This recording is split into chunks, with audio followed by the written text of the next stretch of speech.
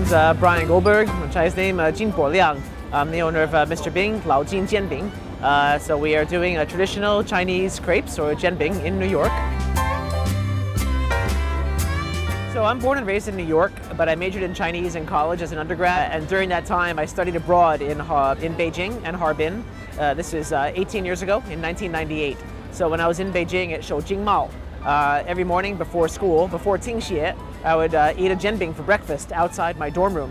And we fell in love with this food, and we realized that it doesn't exist in New York, and a lot of people want it. It was good. It's good. It was really good. Like good texture, good flavor. A little bit spicy, but not too bad. It's really good.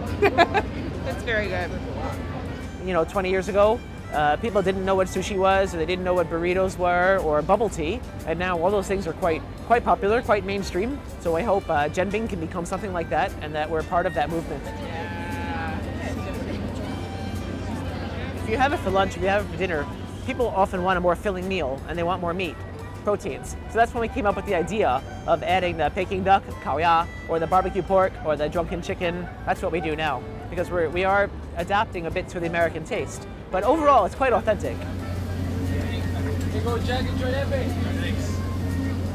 I think New York is an extremely good place for a food business to start and to grow.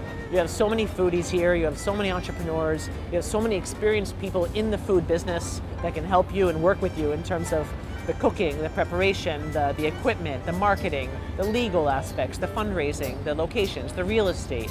I mean, this is one of the food capitals of the world, right? So you just have so many great people here to work with.